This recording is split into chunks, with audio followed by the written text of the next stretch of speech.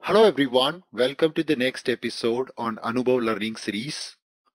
In this demo video, we will talk about how to debug your OData services which are providing the necessary functionality and the data to your Fiori applications.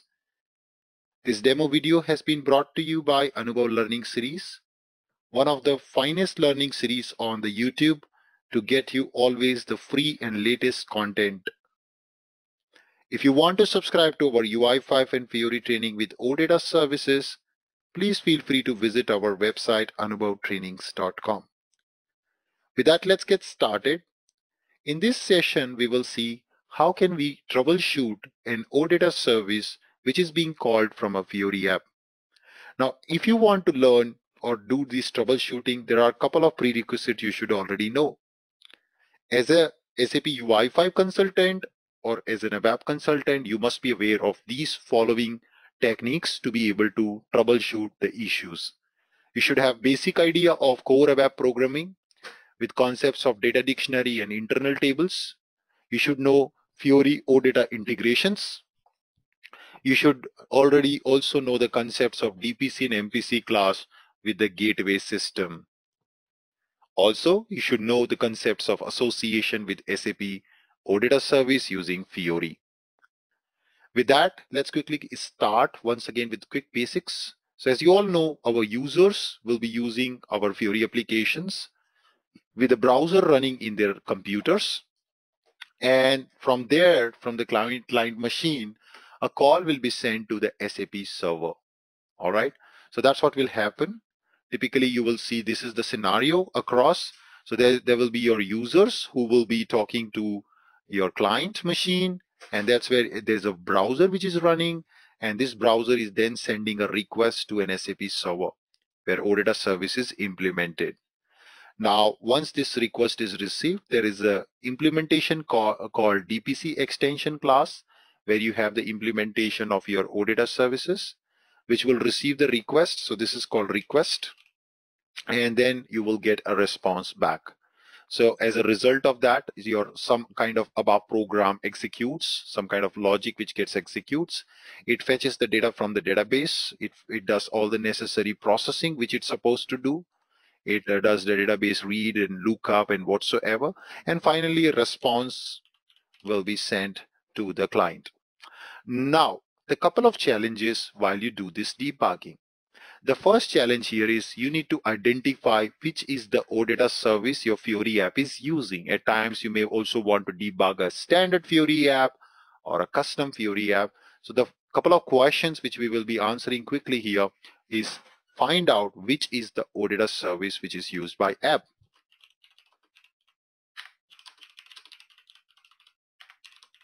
Service name. The second thing which we need to identify is find out which is the OData project and the class in which code is written. The third thing is you need to identify the entity which is used to provide or which is being used to provide data which you are looking for. And then of course you need to navigate there. Now the second bigger challenge which will come is your users, your business users, testing the app with their own business user. Let's say in my company there is a user called Jack who's the business user in SAP system.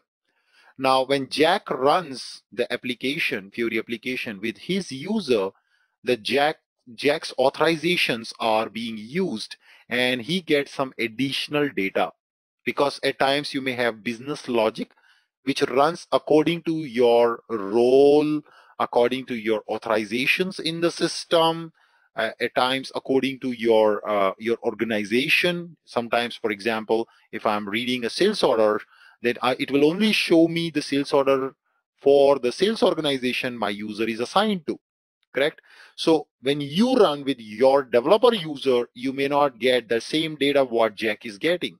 So the user is testing the app or using the app with the business user, authorization, say Jack here. Now, when a developer connects to the system, maybe they connect with the user, with their user. Let me name this user as a dev. So I'm connecting as a developer with my dev user, but Jack is connecting with his business user. Now, there may be a discrepancy. Sometimes you may see that a user is using an application and he's getting some data. But when you open the same application, you not get any data because that user has a special authorization. That user is assigned to some cost center, profit center, sales organization. According to that, system behaves and loads the data. Now, this becomes another challenge in terms of especially the backend debugging, because you are not Jack and Jack is not you. So you need to make sure that when you're testing, you use the Jack's user, or Jack will probably run the Fiori app at front of you. You sit together with Jack, and Jack has to run the Fiori app, and you at the same time log in with your development user or developer user to debug Jack's call. Now, this is going to be very interesting. How do we achieve this? So these are all the four things which we will find out quickly step by step. So let's do the first thing. Find out the service name. So I'm going to go back and first check what's my app name. So we will just go back to the Fiori app. This is our Fiori app. And now as I can see, I just click on some data and you see this supplier data is not coming. And just go there. You see supplier data is missing. It's not coming. See, guys? Yeah, that's the bug we need to fix. Now, this is the Fiori app which your user is telling you. They've opened a ticket on your name and they're saying something is wrong. Now, the first thing is you need to find out the app name. So how do you do that? Very easy. Just press F12, go to sources, and then you will find here expand this, and you can see this app name Debug demo.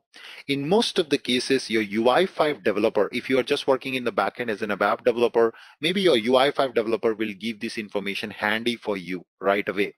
But in case you need to find out, you get to go to F12, go to sources, and then you can check the app name here, Debug demo. So you need to then check out this in the web ID and stuff like that. Typically, it's always good to have an all-rounder knowledge, both backend and front end. That's when you become a champion. Just in case if you don't have, that's okay. Ask your UI developer to tell you the service name straight away. Okay, or you are already working as a developer in the team, you know which is the service. But suppose I found out the app name, step one done.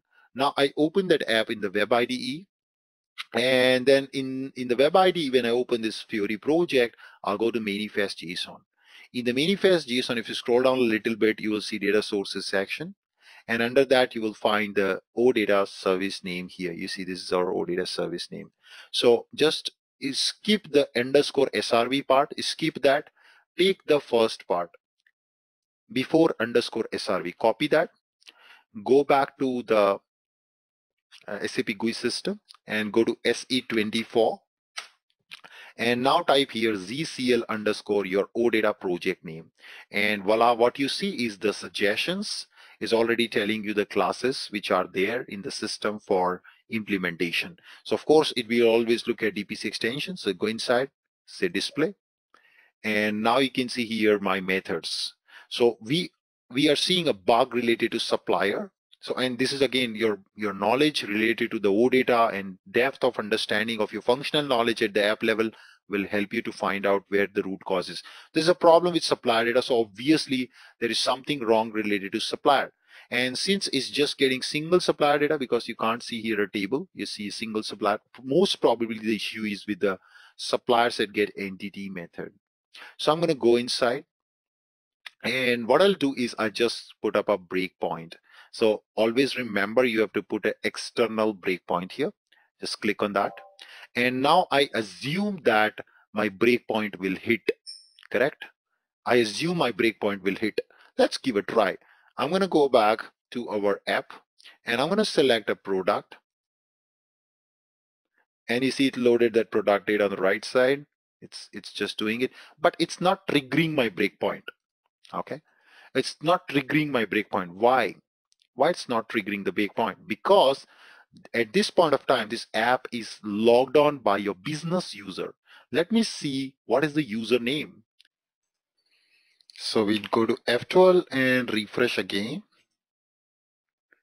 And now you can see it's just reloading everything. We will go to the very first call, which is Fiori launchpad.html call.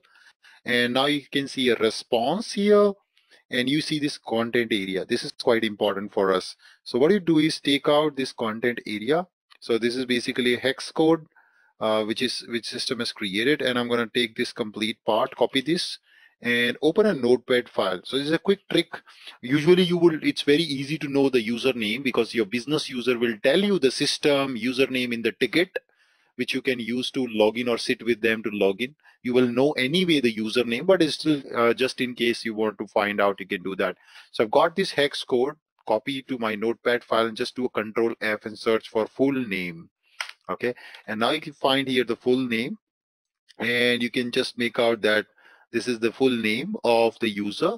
And very next to that, you can see here the user ID. So this is the actual ID, SAP system ID, ABAP user ID, which is used to connect. So it's MOV5. So the user, your Jack is actually MOV5, is connected with MOV5. And what is our user as a developer? We go back and we can just check it here. Our developer user is MOB28. So both are different. So MOB5 is your business user with which user is using the app, and MOB28 is the user which is the user which we are now debugging, the developer user. And that's the difference. That's the reason why the debugger is not triggering. So what do? We can just go back to the utilities settings, and now we have an option to choose debugging. And now you can actually go ahead and change the username in the debugging option here in the ABAP environment. So you can see here the user for which you want to do the debugging is currently set to my current user mob28, but now here I have to use my business user, which is Jack. And in this case, the Jack is nothing but your MOB5, which is used by Fiori app. I just set this up, say OK. Now system prompts me, would you like to keep those breakpoints also active for the new user? I say yes, please do that. And that's it, guys. Let's go back as a business user for the Fiori app.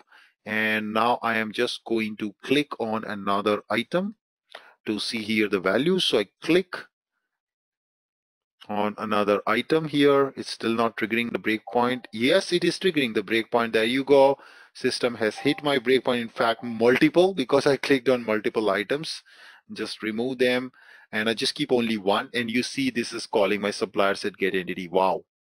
So as an ABAP developer, now it's in your control completely to check what's going on. So I do F6, and you see the first statement sub RC is 4. That's okay. Let's move on. It goes to the else part. Let's check the IT key tab content. It has one record. Fine. I press F6, and what I see still the sub RC is 4, which means there is some problem with this read statement. It's trying to read some value from the key tab table with product key as the name of the key field. Let's investigate further. So it's searching product key. Let's check the table. And oh, wow, what you see here is interesting.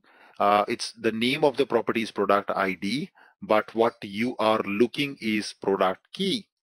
So very simple. Yeah, of course, that's the reason why further on it's just going ahead and causing an issue. So basically this BP ID is probably be empty now. Yeah, just go inside, you see BP ID is empty. As a result of that, this function module further provides an empty, and it moves an empty record, and that's why you get an empty. So simply I go back, and it's time to fix. So I go for change and change this to ID. Remember, it's case sensitive. Make it ID capital and activate. And now I will go back to our Fiori app once again, and I'll click another product to hit my breakpoint one more time. So remember, you don't have to reload your Fiori app because it's a change in the backend. It's a REST protocol. So every time you click on a Fiori app, do an action, a new request gets created and it will be firing it to the server. So it's a request response architecture. So you don't have to refresh, reload your Fiori app as long as you're not changing JS code in the Fiori app. Just click on it. It should hit now my breakpoint once again with the latest code being reflected. And let's see. Yes, you see our code is reflecting here, the one which we changed immediately. I just say F6, it checks now the key tab, and let's see the sub RC is now 0. Superb. F6, it calls the function, first function, and let's see if it has got BPID. Yeah, there you go, that's a BPID. And it calls another BAPI, and it should map this, and I say F8, it's okay, please continue. And wow, there you go, you can see your data is popping up on the UI. I will just quickly go back and disable the breakpoint, select and disable, and now it's time to just do a random clicks and check if it's loading correctly.